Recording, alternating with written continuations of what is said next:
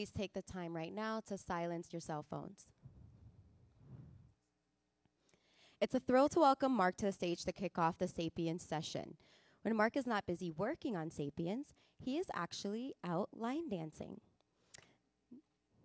This project originated with Ke's PhD research on Sapienz, which he then turned into a large-scale industrial application.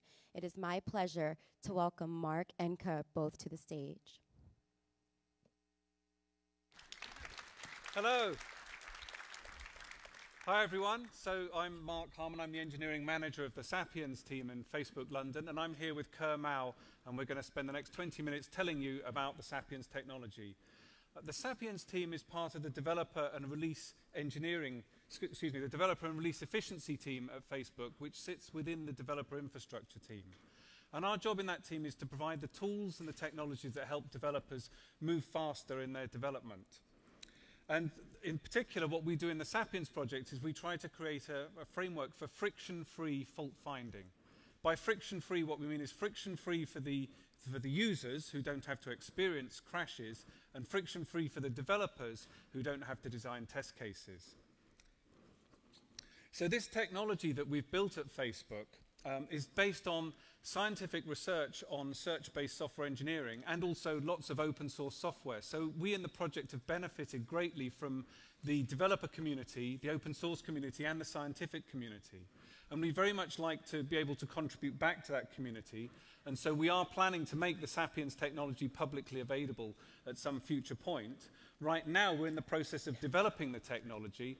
And so we would really love to hear from you if you've got suggestions for which of these features you hear about today that you like, and which features you would like to see in a publicly available version of the technology. Also, perhaps if there are features we don't mention, please also tell us about those, and we can consider working these into the technology before we release it publicly.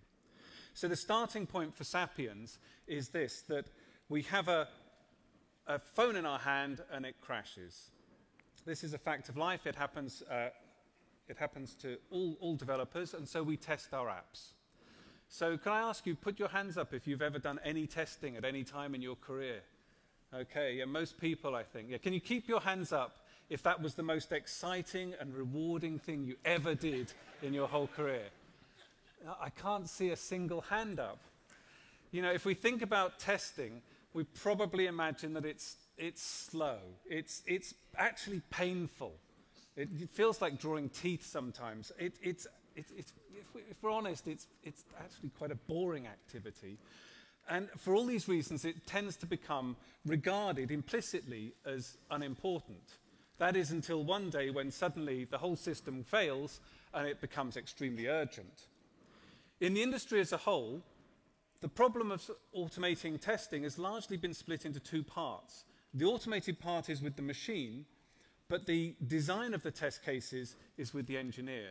What we're trying to do in Sapienz is essentially pull out the machine so that it will take over more of the problem space. There will still be a few test cases and test problems that will need the developer's domain expertise, but our hope is that we can use machines to automate most of the testing process. So we'll use machines to design and execute test cases. We use search-based software engineering, which is nothing more than the combination of search-based optimization on the one hand and software engineering problems on the other hand. And the particular technique we use in Sapienz was published in a scientific paper at the International Symposium on Software Testing and Analysis, which is ISTA to its friends. That was 2 years ago in 2016. So if you want to read about the technical scientific details that underpin the technology, and also read about the scientific evaluation of it against state of the art and state of practice, then you can read this paper. I think you can find it simply by searching for Sapienz with a Z and then ISTA, I-S-S-T-A. It's available without paywall. And the starting point for our idea, the philosophy behind the whole approach, is that test cases live in an enormous search space, far too large to enumerate. The number of sequences of events for an Android phone is larger than the number of stars in the known universe. And so hoping to enumerate all of them is impossible. What we do instead is we try and sample intelligently. Other techniques which sample intelligently, on the one hand, would be a random fuzzer, which simply randomly generates test cases, or a human tester who carefully crafts special test cases. we try to impose Sapiens in between these two extremes, getting some of the benefits of the intelligence of human design through computational search, and some of the benefits of automation through random fuzzing, but without the purely random nature of the fuzzing process. So Sapiens has these three ingredients, or secret sauce. Well, they were secret sauce until a few minutes ago, but now we're going to tell you all about them. So the first of these is this idea of motive genes. So a motive gene is a collection of low-level events which together mean something more significant. They have a motive. So, for example, consider a login screen. If we just randomly fuzz that and just type random, we'll probably just end up hitting the submit button over again. We're very unlikely to realize that, first of all, we need to type in the username, like that. There it is. And the password. My password. Oh, it's okay. That's not my real username. I'm safe. Thank goodness for that. Okay, so what we do with Sapiens is we teach it about these motives. So it knows, first of all, it has to type a valid username, then it has to type a valid password, and only then can it press submit. So that's a motive gene, and that helps us to chunk the search space, so it's not quite such a random search and not quite such a big problem. We use genetic algorithms. The idea here is that we take a sequence of test cases, and we have a fitness function that measures whether they're performing well. I'll tell you about the fitness functions in a minute. So there's a selection process that selects test cases. The ones that survive the selection process go on to be crossed over. So the idea here is to take a little bit of one test case, a little bit of another, put them together. The hope is that the resulting child will be better than the two parents. The crossed over test cases then get mutated. This brings a bit of new information into the search, and the whole process is iterative. So the idea is that over a sequence of generations, our test cases gradually improve through evolution. So what are the fitness functions that guide our search? Well, a natural thing to use when you're trying to find crashes in a software system would be to elevate the coverage of the system under test. So if we find a test case here and we can find another one that has higher coverage, then we'll favor those. So that's one dimension. But the trouble with that is if we only optimize for that, we'll end up with very, very long test sequences, and that's a real difficult debugging chore. So instead of that, we also have another objective, the sequence length, which we try to make as short as possible. So on one axis, we have the shortness of the test case, and on the other, we have the coverage. You might think, well, coverage is the good thing, and the length is the bad thing, so why not divide the benefit by the cost and get some sort of benefit per unit cost, coverage over length? We could do that. We get a solution something like this, a sort of middling solution. But the thing is, the extreme points are still interesting. One of them gives us great coverage, but with a long sequence, and the other gives us not very good coverage, but at least with a very short sequence. And in fact, everything in between is also interesting. So instead of just dividing coverage by length, we make this so-called Pareto front of solutions, and our algorithm evolves the Pareto front, pushing it forwards in time to find good compromises between coverage and length. When the algorithm finally stabilizes, we then have found some crashes, we hope, because we're testers, so we like to find crashes.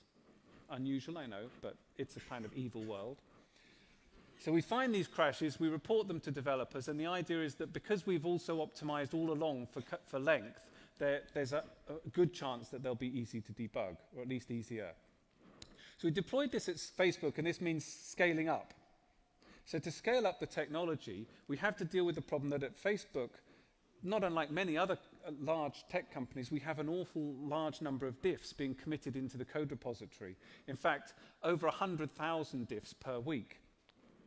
Fortunately, to balance against that scalability challenge on the problem side, we can also scale on the solution side. So we can scale up the number of emulators we can use using the One World emulator interface at Facebook. The platform provides us with arbitrary numbers of emulators. So right now we're using hundreds of emulators on each app, and that can allow us to deal with hundreds of thousands of diffs. And overall, we're really pleased that we can achieve a fix rate of approximately 75% on all of those crashes we find. So with that, I'm going to hand over to Ke Mao, and he's going to tell you more about how we deployed Sapiens at Facebook.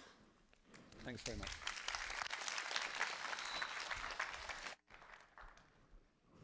Thank you, Mark. Hi, everyone. My name is Ke Mao. I'm a software engineer on Sapiens. So next, I'll talk about more technical details about Sapiens. Sapiens, the young project Facebook, it started in last February and deployed last September. And so far, it helped engineers fix many app crashes before shipping them to users. And now Sapienz is part of Facebook continuous integration process, which help engineers move faster. So as Mark mentioned, Sapienz itself is a friction-free fault-finding technique. But to deploy Sapienz here at Facebook is not a friction-free process. Actually, we encountered quite a few challenges. And here I'd like to share 3 of them and how Sapienz tackled these challenges. The first, scale. So testing at a large scale, like at Facebook, is challenging. So customize Sapienz implementation to support the scale and to work with our existing infrastructure for continuous integration. So here shows the overview of Sapienz core test design operator. And the Sapienz host is implemented in Python 3 with new features like async IO and typing. And evolution engine is the core component that performs the guided test design process. And Sapienz evaluates general tests on many concurrent Android emulators, as shown on the right. And on each of the emulator, there's a core component named motive core. It's responsible for test initialization and interpret Sapienz test into low-level Android executable events. And Sapienz consumes many concurrent emulators provided by the Facebook OneWord platform. So OneWord is a resource management system used at Facebook for large-scale testing. It provides remote connections to testing devices and runtimes like browsers and emulators. So Sapienz consumes many concurrent OneWord emulators for automated test design without any manual assistance. Here shows a brief demo showing that Sapienz automatically generates tests for Facebook for Android app. You can see here each grade is Android emulator, and Sapienz automatically generates system-level tests to simulate user interaction with the app and check if any failure has been introduced. And note that Sapienz can automatically log in with test user account, and no real user data is accessed here. So our second challenge is about how to make Sapienz fit into our existing continuous integration process. So on a high level, Sapienz continuously tests the automated builds of Facebook app. You might have heard the Facebook static analysis to infer. So our deploy mode is similar to infer, but instead of doing static analysis, we dynamically test the builds. So here shows some typical process. So suppose Android engineer submitted a change of the Facebook app. A diff needs to submit it to Fabricator. It will be reviewed there and then landed to master branch if it gets accepted. And then the change will be picked by automated builds. And Sapienz automatically fetches those automated builds and generate tests to review if any crash has been introduced. And once a crash is detected, Sapienz can also automatically localize which line in which diff introduced the crash and file an inline comment back to the developer via Fabricator. So Sapienz is deployed in multiple modes in order to support testing artifacts generated at different stages of the software development lifecycle. For example, it can perform deep search for comprehensive testing on post-land build for deep search. And it also can perform shallow search in order to read the signal quicker on smoke builds. So we found that Sapienz sometimes can read signal only minutes after developer submitted diff for review. Well, on the back end, Sapienz continuous run is enabled by a combination of workflows. And these workflows are built on top of Flow platform.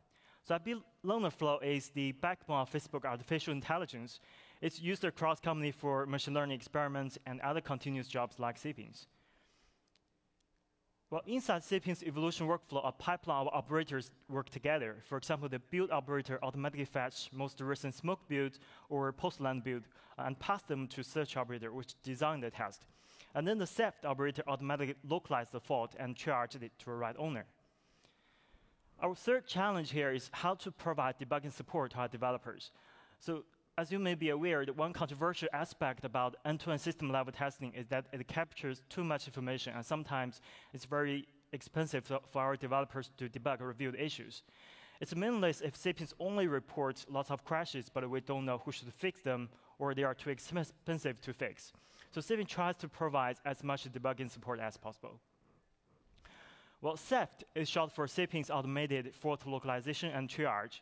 And here shows the process on how it helps engineers to remove the crash from production. So suppose a crash is reviewed by Sapienz evolution workflow, the crash data will be passed to the SAFT operator. And the operator will first localize the first broken build and first good build for that crash. And all the diffs between these two builds are considered as suspicious diff. And then Sapien tries to rank these diffs by using some heuristics. For example, it will go through each crash stack of the stack trees and analyze if any recent diff changed that criterion line. And if multiple diffs change that line, we use some of your other heuristics to help rank the diffs. For example, we favor the upper stack and most recent commit to the broken build. And finally, Sapien will triage the crash to the most suspicious diff's owner and file inline comments via Fabricator. So we observe that Sapien signal have a very high true positive rate. So usually developer will file a fix for Sapien rate signal in a timely manner. Well, in addition to Sapien's evolution workflow, we have a few other workflows that work together to provide debugging support. For example, the crash reproduction workflow periodically fetches Sapien's reported crash and validate if they can be reproduced consistently. And Sapien's fix detect workflow automatically collects a set of fix indicators and tries to classify if the crash has been fixed or not. If it has been fixed, the Sapiens can close the relevant task. If it's not fixed, and especially if the crash hit users, Sapiens can file tasks to alert relevant developers. Since Sapien deployment, we help engineer fix many app crashes, and you might be curious about the top courses that crashed Facebook app. So here shows distribution of the most popular exceptions. As you can see here, the most common ones are caused by non-pollutants, which may not be surprising. Actually, we found 70% of the crash types that the crashed Facebook app have overlap with those reviewed on top 1,000 popular Android apps, as shown based on previous research work.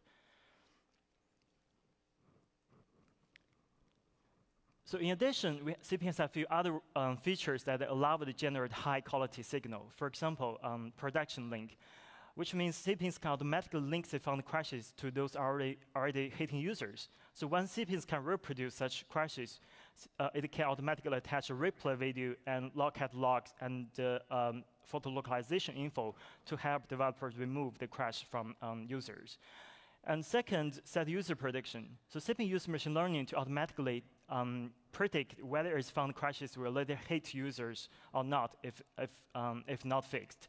And if the prediction result is positive, Sapiens can file tasks to developers to raise the awareness. And third, Sapien boosts the signal by considering infer signal. So that means if both infer static analysis and Sapiens dynamic analysis reveal the same issue, we consider high-risk issue. And for these cases, we file tasks immediately to our developers. And we found the fix rate for such cases very high, and currently it's around 100%. So finally, let's revisit on why we see Sapiens a friction-free fault-finding technique. Well, Sapiens search engine automatically designs system-level tests without manual assistance, and Sapiens evolution workflow automatically localize the fault and triage the crash to the right owner. And Sapiens bot automatically comment on diffs, file tasks, detect fixes, and close relevant tasks, just like humans do. So as you can see here, every step is fully automated, and these are all designed to free our developers from tedious manual testing effort and move faster on shipping impact. So in the future, we're working on smarter guided test design algorithm, and meanwhile, Sapien will also be able to work on iOS as well. So we're also considering to make Sapiens available outside Facebook. If you have any feedback for us, please visit the survey link here and help us build a friction-free Sapiens for everyone. Thank you.